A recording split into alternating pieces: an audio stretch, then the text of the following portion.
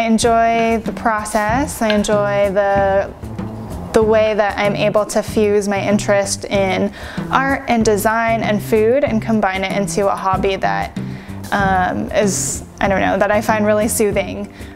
Just, you know, cutting out the strips, doing things that are really meticulous and precise.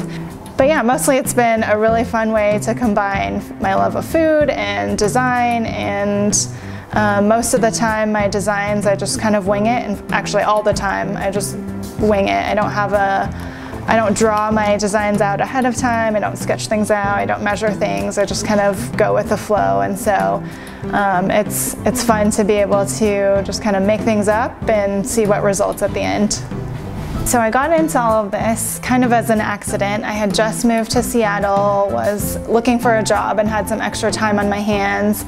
And I had seen some really cool looking pies on Pinterest and wondered if I could do it too. I kind of grew up baking and cooking my whole life but had never made a pie, so just kind of went for it and tried it. 6 months in, I am officially deep into pies and yeah, having a blast.